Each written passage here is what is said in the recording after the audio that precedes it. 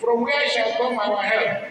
The psalmist says, our help shall come from the name of the Lord. 2023 beckons and the stage is set. The challenge is whether we have learned any lessons from the tragedy that has afflicted us the last few years.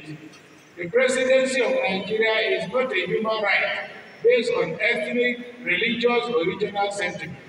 The next president of Nigeria must be a man or woman with a heart, a sense of empathy, and a soul on fire that can set limits to what human indignities visited on citizens he or she can tolerate.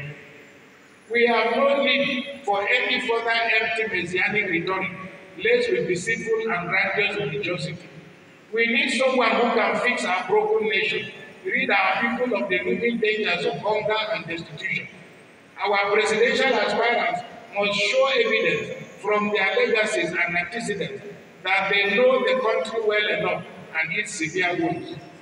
Whoever wants to govern us must illustrate that he or she understands what has turned our nation into a national hospital and show us plans for how to discharge us from this horror. The only crime is that they happen to be Nigerians living in Nigeria.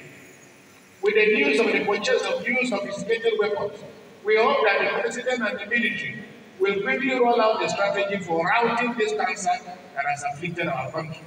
The general feeling is that the military has the capacity to end this tragedy.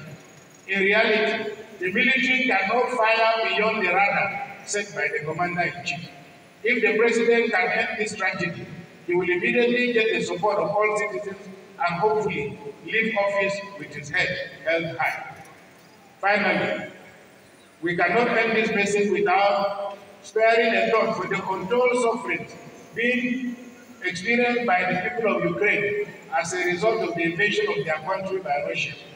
We turn in prayer to the Lord to touch the hearts and minds of those in power and in position to reverse this avoidable loss of human life.